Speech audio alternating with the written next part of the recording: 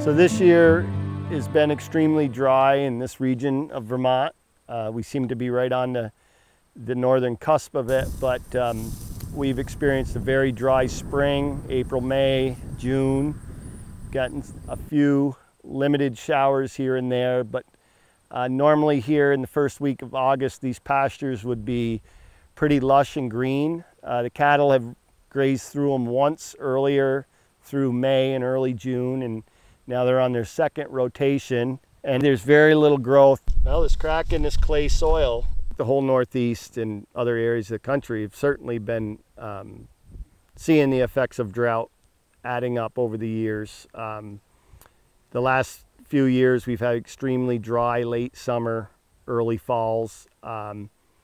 Here in this region of the state of Vermont, we haven't had a tremendous amount of snowfall in the winter, so we don't have the snow melts in the spring.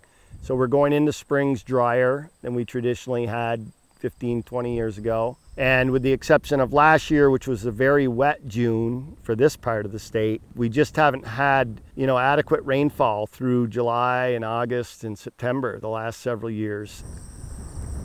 This drought's affected hay production. Our first cutting of hay was, I would say, below average, but it wasn't horrible. I know our second cut here on this farm was about 50% of normal.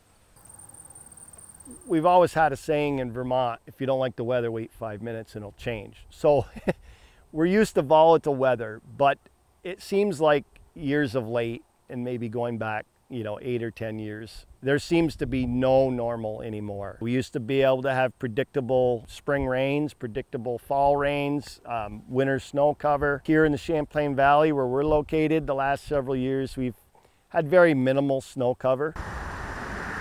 The context for this drought starts in the winter and spring. What we've had a pattern for the last several years is very little snowfall in the winter and very little rain in the spring.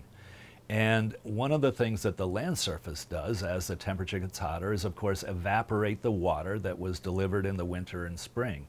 And we haven't been getting that for the last several years. So we're sort of seeing a baked, parched landscape.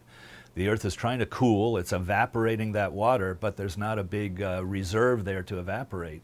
So we have drying soils, stress on agriculture, stress on drinking supply. The pattern of these sustained droughts, lack of rainfall in the spring, small snow accumulation in our winters here, does seem connected with this sort of locked jet that you may have heard of, this Arctic vortex that brings a big wave of atmospheric, dry, cold air from the Arctic. But that air is so dry, it hasn't been giving us much snow in the winter, and then the spring that follows have been unusually dry. And so climate scientists associate this change in our weather patterns with the warming in the Arctic, which is clearly due to us.